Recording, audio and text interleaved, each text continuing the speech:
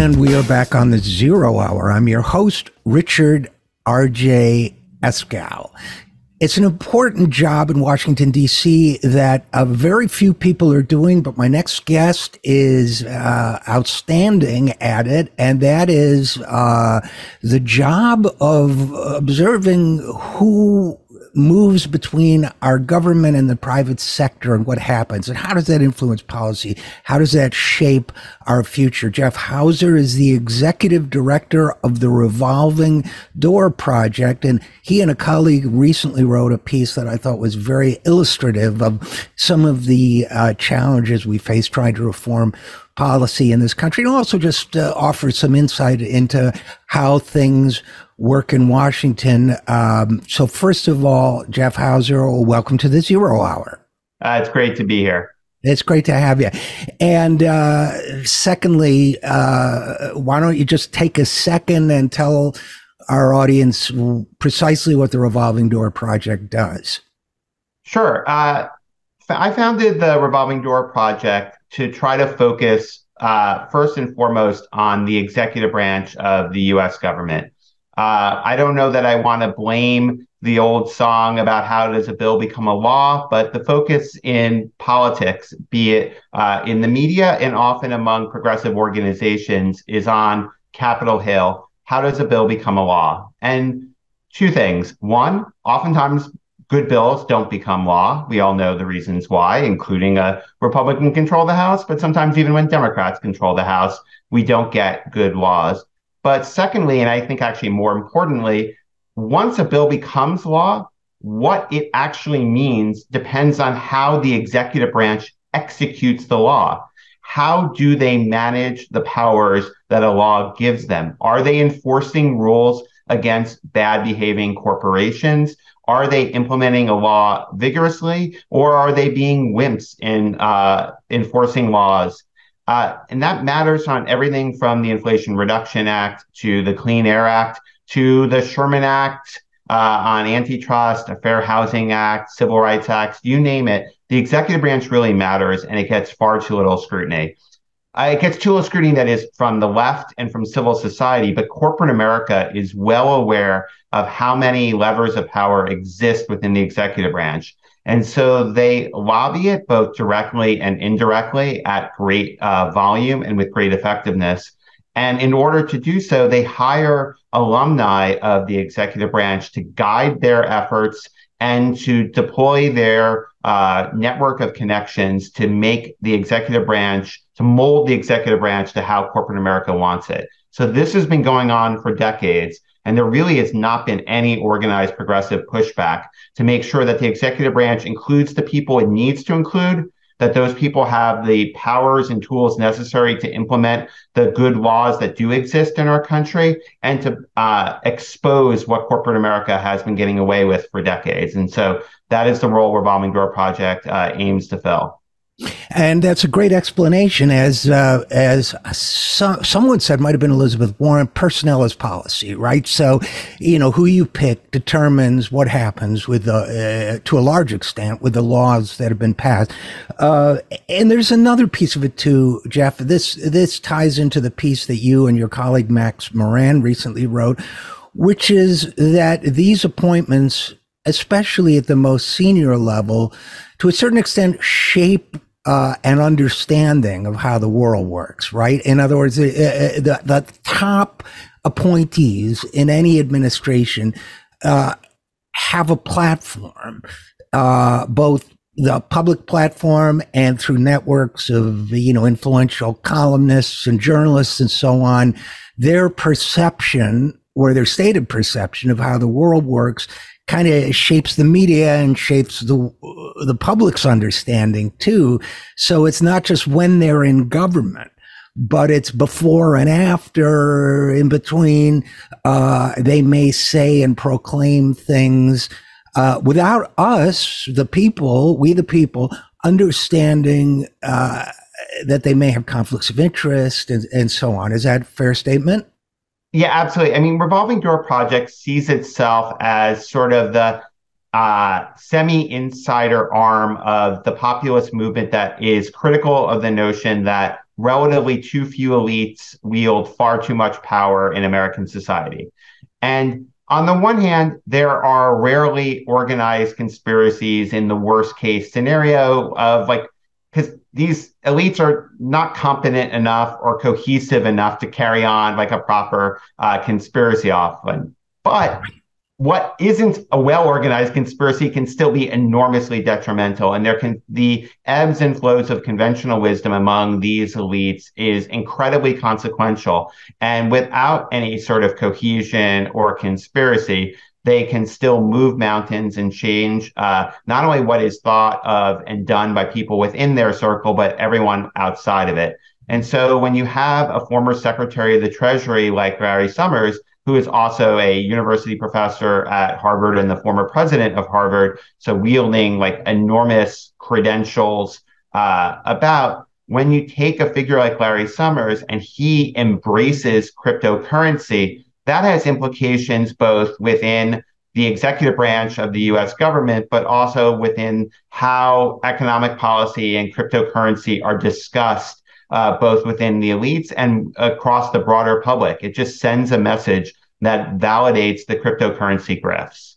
So, what you're describing, I think Disraeli called it a conspiracy of shared values, in a sense, where they don't get together in a back room and say, we're going to tell them this, but they believe the same things, they espouse the same things, they profit by believing these things personally. And so there doesn't need to be a conspiracy, right? Because the values, the perceptions are the same, and which gets us to Larry Summers. And I think it's important to talk about him. And, your piece on Larry Summers and crypto is extremely illustrative. But, Larry Summers has been, for at least 30 years, since he worked in the Clinton administration, leading go-to quote unquote expert, obviously prominent economist, at Harvard, former president of Harvard, held all these high positions, been a go-to guy for the press, for the media for a long time, and has often and frequently been wrong about many things, but that, in that world, it doesn't matter, right? So because it's a self-reinforcing set of shared values. And the reason why I bring this up is because, for example, the knock on progressive economists used to be that they predicted 8 out of the last 4 recessions. That was the joke, right? They're always predicting. But the accurate knock on Larry Summers is that he predicted 9 out of the last 1 inflationary cycles. And when it finally happened, it didn't happen for the reasons Larry Summers said, but he's been taking a victory lap. Everybody's been saying, yes, Larry Summers was right. And I mean, he was wrong, spectacularly wrong over and over. But now they're doing things that would, many of us would argue are detrimental to the working people's best interests because of what people like Larry Summers have been espousing on the basis of his usually incorrect prediction of inflation. So the reason why I bring this all up is that now we have this sort of encapsulated example of all this, which you and Max Moran wrote about, which is, the kind of horrible beauty of the crypto situation is that it's almost like a capsule picture snapshot of how all of this works, because it's happened fairly recently. It hasn't happened over decades like other types of economic thinking. And Larry Summers was very much a part of it. So tell us a little bit about what you and Max wrote. Sure. So we noticed that Larry Summers has been the sole board advisor to an organization, a corporation called the Digital Currency Group.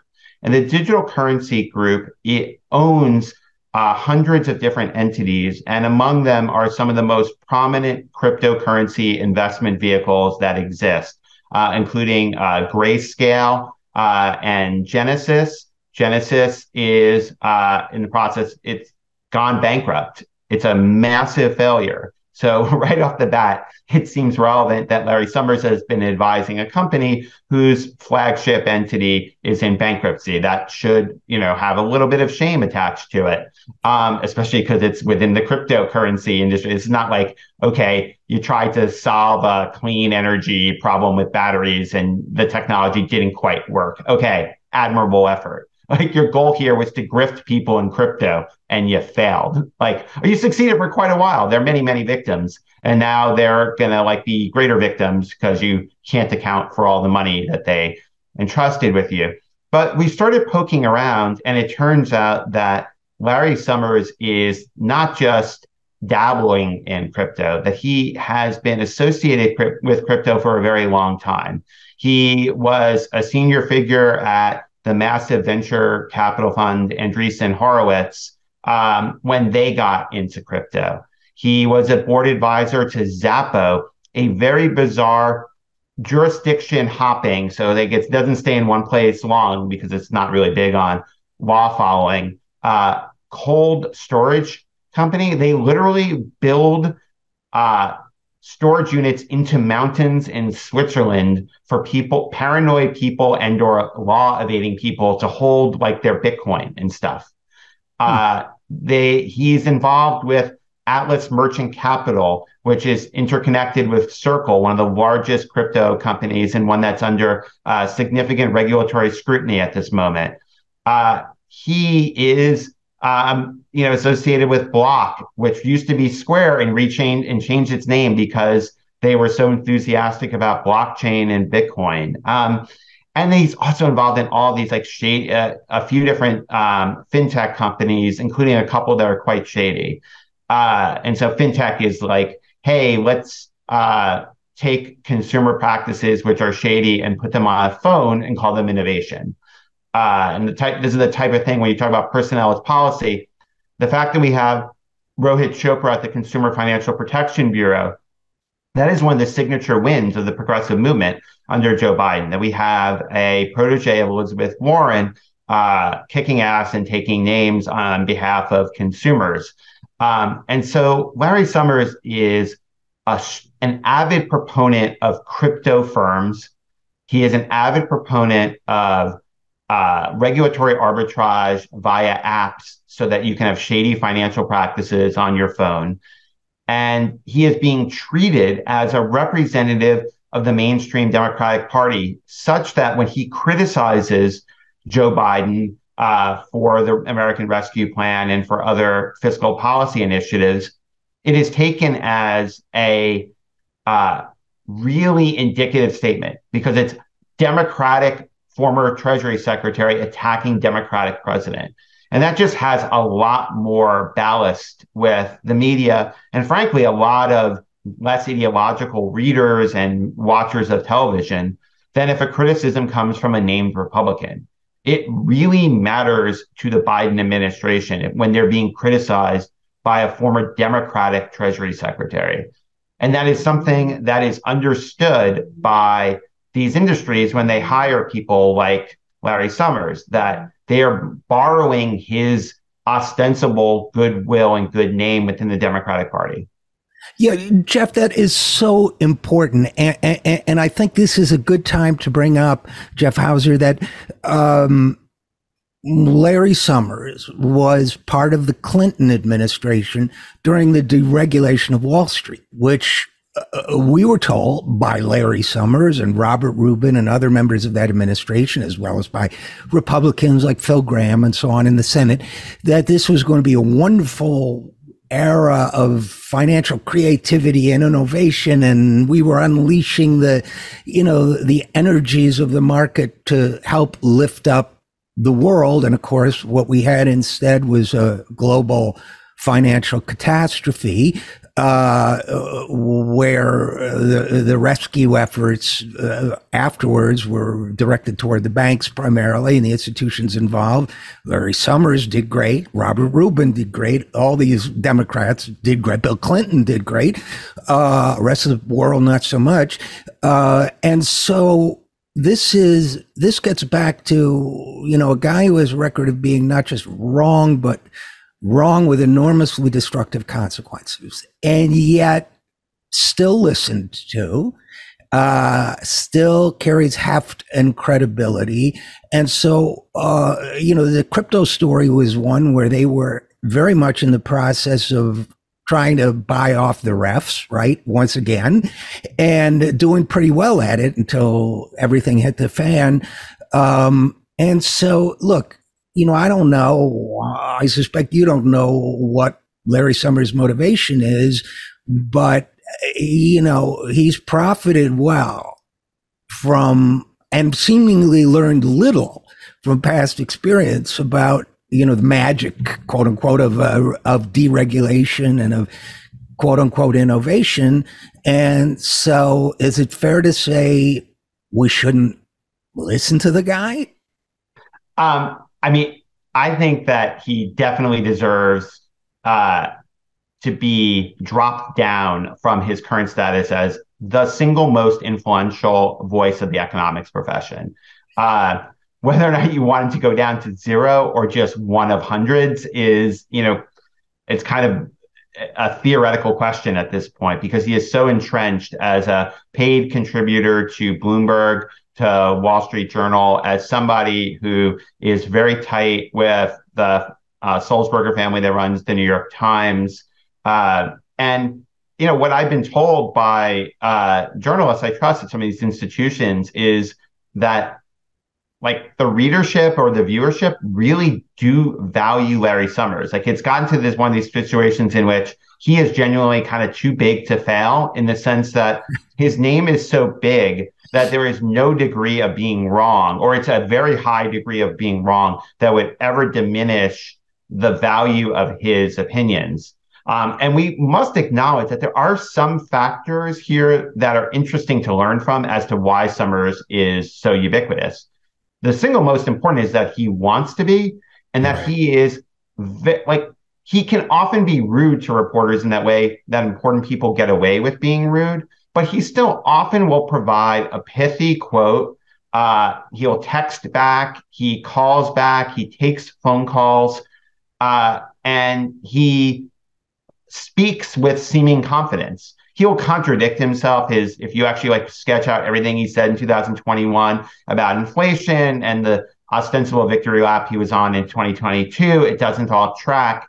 But if you are willing to project confidence and do so in a way that is media friendly, like you give on the record quotes back to reporters working on deadline quickly, that gets you far. And honestly speaking, there are some very commendable progressive experts and less self-promoting centrists who are just not as good with the media.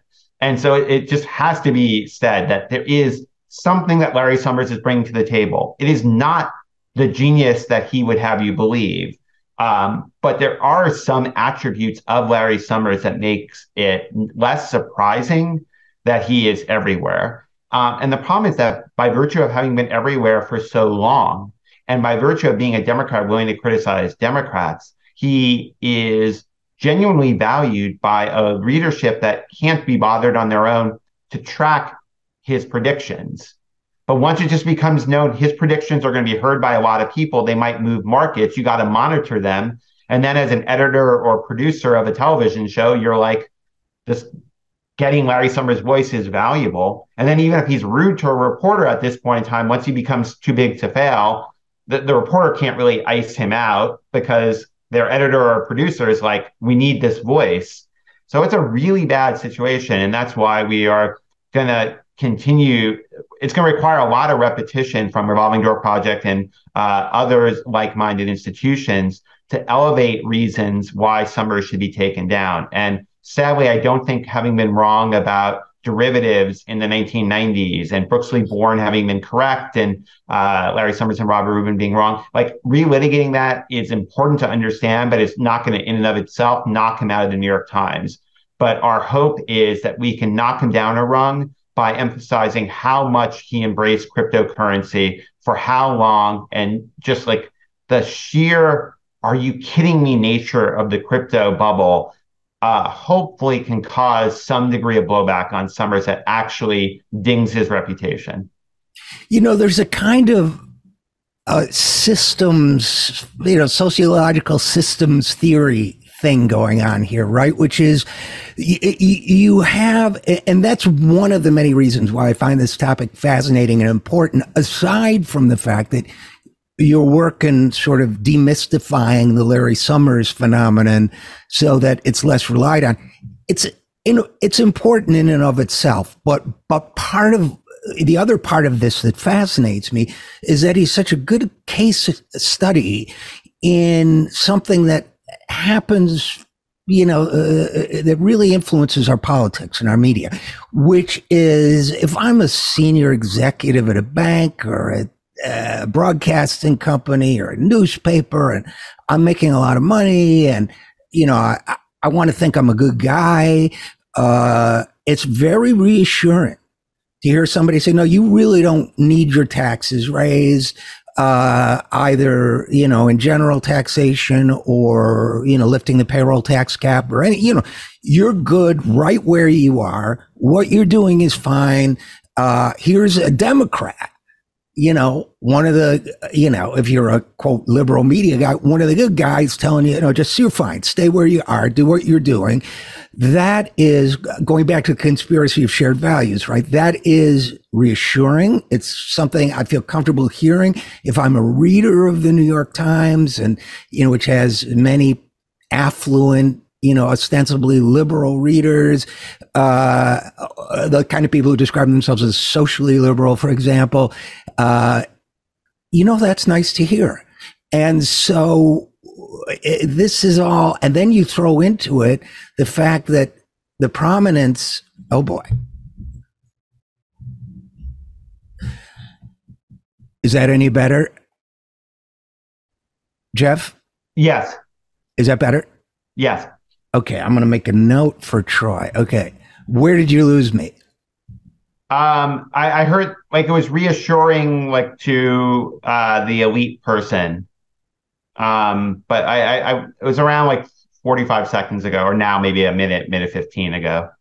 Okay. Well, let me try to figure out what I was saying. Did I talk about the New York Times yet? Yes. I'm a senior it's reassuring to hear somebody kind of say the status quo is working.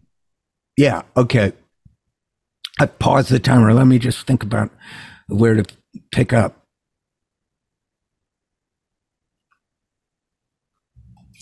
So all these factors work together in making somebody like Larry Summers prominent. He's got a lot of constituencies who enjoy hearing from him, from, people who want to purchases of influence to people who just feel reassured by hearing him. These are maybe a minority of the population, but they're influential.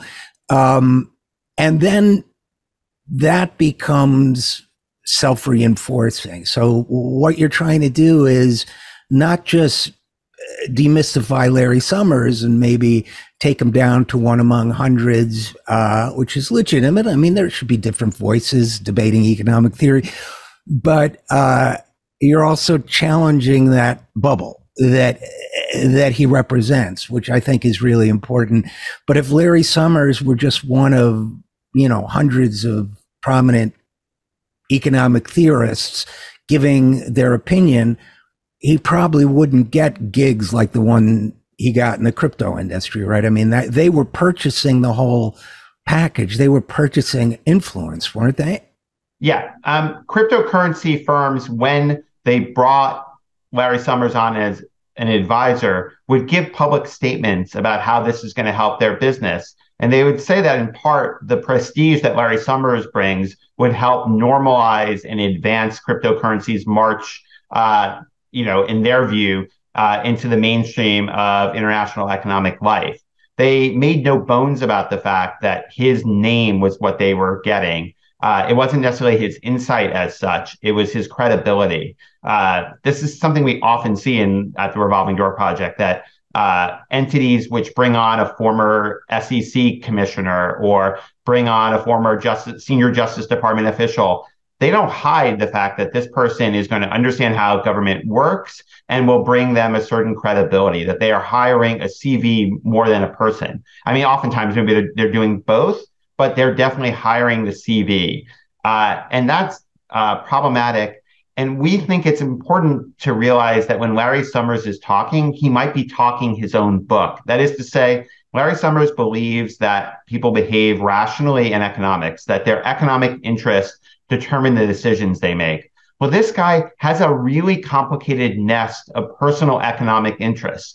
So it is our view that under both Larry Summers' ideology and common sense, that when he is discussing any economic issue, he could be impacted by his economic entanglements. And while we have assembled a large swath of them, we don't necessarily know that we know all of them, because Harvard University does not require him to make all of his financial entanglements known. So we don't know every different entity that he is speaking on behalf of. We don't know if he makes the occasional phone call into former colleagues, let's say Gary Gensler at the SEC on behalf of crypto. I think Gensler is doing a pretty good job, but nonetheless, I'm sure Summers has a relationship. He probably has a relationship with senior figures at Treasury, at the Federal Reserve, et cetera.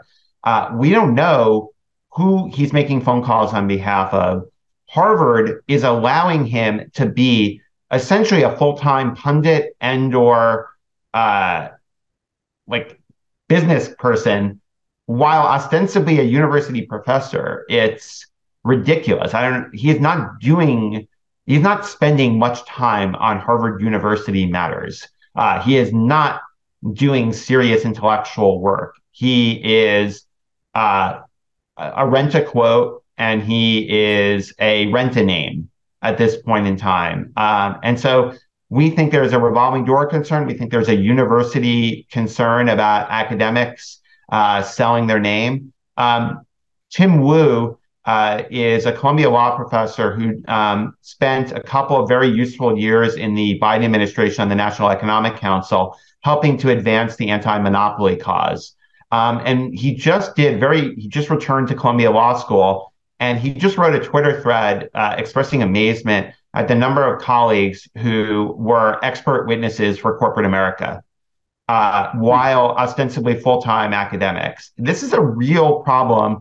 I think more elite academics are seeing this among their colleagues, and it's very similar to the revolving door problems within Washington as such. The same thing is infecting the academy, and it has for a long time. I mean, Big Tobacco hired academics to validate tobaccos and claim it wasn't as unsafe as it obviously was. And we're seeing this across a wide array of industries right now. And so, we're trying to scrutinize how people become members of the elite. And do we assume that members of the elite are speaking as neutral experts who care about the public interest, or are they often just speaking on behalf of their personal economic interests? Jeff, this is so important. And, I've said before that, an economist is someone that thinks that every human being acts in their own economic interests, except other economists, right? They have this veneer, this pose of, but in fact, it's impossible not to. It's a real issue of corruption. I call it corruption. It's certainly influence. I'm glad that you bring up the, economic question of objectivity, because, associate of a very famous economist once told an anecdote that involved a half hour on the phone with some corporate executives, and the economist then hanging up and turning to this person and saying, I just made $75,000. This kind of, it affects everything. It influences everything. So, without opening all wounds, the kerfuffle over a presidential candidate a few years ago giving, millions of dollars in speeches to Wall Street or whatever it may be, these things do affect, even if the candidate, even if the expert doesn't think they do, they have to, right? It's something the public deserves to know about. But I guess that gets us to with Larry Summers, given that he's not in a public position right now. He's working for Harvard.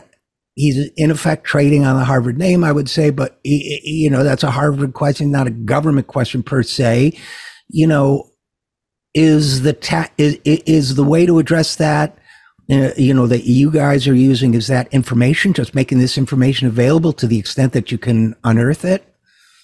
Oh yeah, I mean, so this is part of what we have been launching since the summer that we call an economic media project, and so it is kind of an analog to our primary focus on the executive branch, and it's about conflicts of interest within the economic media. Because there's this close connection between the conversations that exist within economic media and the decision making of the executive branch. And so Summers is the single most influential outside voice on the Federal Reserve. And the Federal Reserve is the most powerful part of the executive branch, full stop. It determines monetary policy. It's also the key financial regulator. And it also, interestingly enough, is in charge of payments and like how money is conveyed, which is, of course, of tremendous interest to both the cryptocurrency and financial technology, i.e., fintech industries with which Summers is so associated. So Summers is a paradigmatic case for us, but it's not like we have a legislative proposal out there that would weigh in on Larry Summers. We want to knock him down a peg in the influence that he has on the executive branch, both directly via like channels that may be hidden but exist, where he is on the phone with people, up to and including at times Joe Biden. But we also really want to get him knocked down a peg or three in the economic media.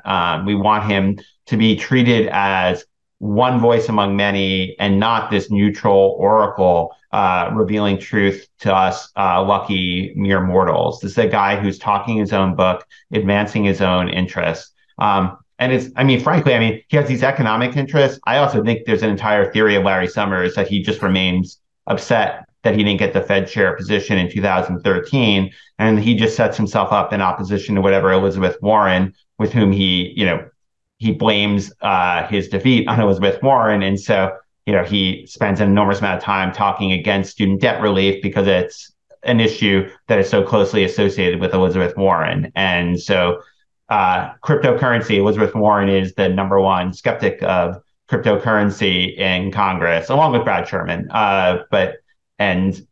There's definitely he's got some hater energy, I guess, is another way of looking at it. But he's definitely in no ways a neutral oracle. Even if any of us are, it is not Larry Summers. Right. And he radiates hater energy, by the way. But and all this matters, I guess, in conclusion, because this affects real people in their day-to-day lives, tens of millions, hundreds of millions of people, because when the Federal Reserve is influenced and strengthened and bolstered by the rhetoric of Larry Summers, which I think it is, to raise interest rates, for example, on the idea that the labor market is too hot, when wage increases are trailing price increases and so on, and we could go, and when there have been good studies, Josh Bivens at EPI and others, on what how he can use it to attack programs that help people, kill the child tax credit or whatever, when it can be shown that that's a small percentage of the inflationary increase, that affects millions of people, or hurts millions of people. So this is not just an abstract exercise in, a vain and prominent, self-interested figure. This is a vain and prominent and self-interested figure whose influence, even outside of government, I would argue, is harming a great many people, right? Fair? Oh, absolutely. I mean, he has made outlandish statements, even as the inflation rate has, broadly speaking, over the last 6 months, declined in line with the assessments from progressives that this was excessive profiteering combined with Russia's invasion of Ukraine and other pretty clearly one-off factors that impacted supply outside of the labor market. He has been arguing that we need unemployment to go up and be sustained at higher levels for 5 or more years in order to ramp down inflation. And mind you, for several years, Larry Summers was giving speeches about secular stagnation, which argued that there was going to be a problem in the American economy being unable to produce enough inflation, that we risked a situation like Japan, where they have had deflation, which can have all sorts of different but significant deleterious impacts on an economy. So Summers advancing that has definitely given ballast to Jay Powell's instincts as a former private equity executive running the Federal Reserve to attack wages unabashedly, and having a Democratic former Secretary of the Treasury and somebody who was the runner-up to be chairman of the Fed in 2013, advancing these anti-worker theories is extremely influential and very disturbing. Well, Jeff Hauser, executive director of the Revolving Door Project, very, very interesting and important. Thank you for that. Where can people go to find out more about what you guys do? Sure. You can find us at therevolvingdoorproject.org on internet and on the web. Wow, I'm acting like it's 1996 or something. Right. On the World Wide Web. I think you meant to say yes. Right. Yes. And at Revolving Door DC on Twitter. And we're also on Mastodon and other friendlier places as well. All right. Well, thanks again. And Larry Summers, you have an open invitation to come on my humble program and explain yourself. And we'll be right back after this. I'm RJ Eskow, and this is The Zero Hour.